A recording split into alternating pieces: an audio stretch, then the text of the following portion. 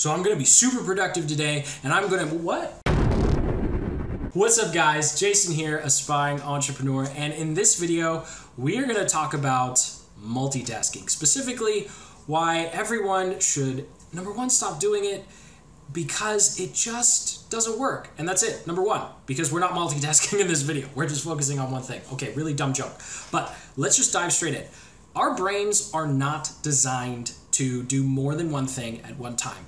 I'm not gonna throw a bunch of boring research at you. I'm not gonna spend 20 minutes, telling you, all the science behind how your brain works and why you can't go this way or that way more than once. So I'm just going to give you a brief overview of what happens when you multitask and then a better solution to do it.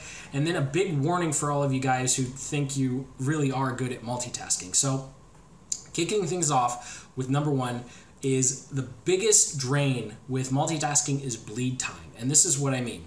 When you are, okay, I'm focused on the computer right now. I'm typing up a description for this video right now. And somehow I'm typing the description and I'm doing the video at the same time. Well, you all know that I can't do that, right? I can't talk to you and type at the same time. That would be multitasking because I would literally be doing two things at the same time. Most of what would be happening, or what is called multitasking today, is I would type a sentence and then I'd come back and talk to you. I would type a sentence and I would come back and talk to you.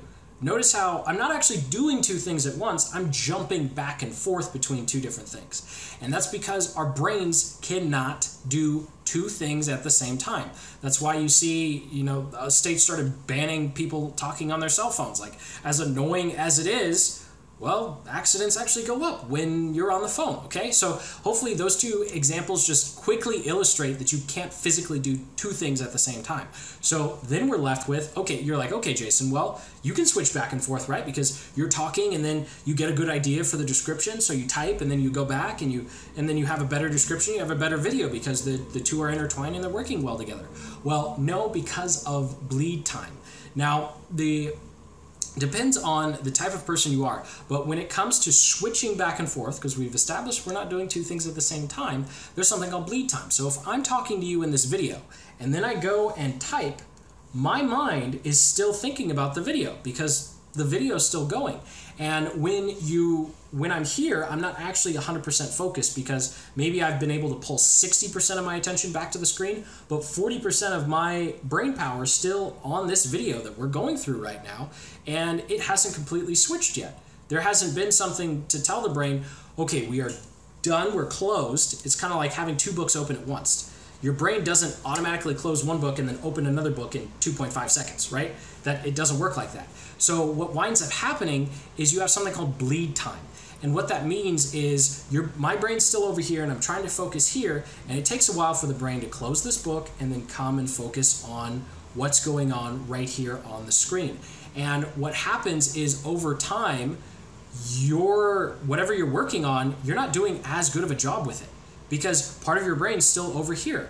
And on top of that, your brain begins to get into that mode of thinking, which leads me into number three, which is the big warning.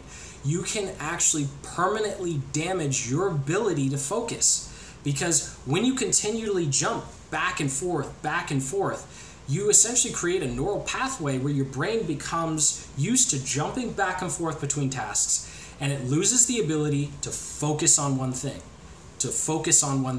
So you need to do one thing, and then when you're done with that, you go to the next one, right? As opposed to jumping back and forth. So you can jump back and forth between things, but the big thing is multitasking and this whole and we see it on almost every single job posting, ability to multitask, right? I'm waiting for the day where some hiring manager finally stops putting that on resumes and stops pretending like people can do it, right? So we jump back and forth between tasks all the time. But what's important is how often we jump back and forth between tasks, right? So in terms of continuing with this silly example, we're 5 minutes into this video and I have done everything focused on this video. Ideally, if I was typing a description, I would focus on it until I was completely done, because that way you're training your brain, you're training your neural pathway, and you're flexing that focus muscle to say you do one thing at a time, you give it 110%, and then when you're done, your brain can close the book and then you can go to something else, and you can open the book someplace else. But when you try and have two books open at once, you literally fracture your attention. And if you do that long enough, kind of like picking up your phone and checking notifications every 5 minutes, if you do that long enough, you can actually permanently damage your brain's ability to focus on one thing. And so that is the main reason I am creating this video for you guys, is because the research that has come out, and you know what, you can go look it up, like seeing how social media is affecting your time span, ability to focus. That's not really what this video is about. I'm focused on helping you guys stay focused and increase your productivity.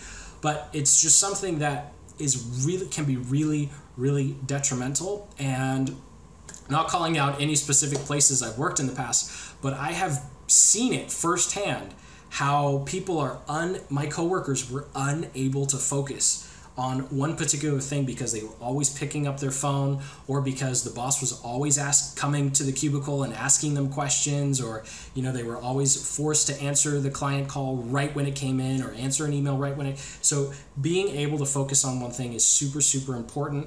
And so this is just my plea video to you guys to just let go of this whole multitasking thing and embrace the fact that really, number one, we do go back and forth between things, and number two, to help us have fractured attention and not being able to focus, is we need to train ourselves to focus on one thing, open the book here, close the book there, close the book here, open the book there.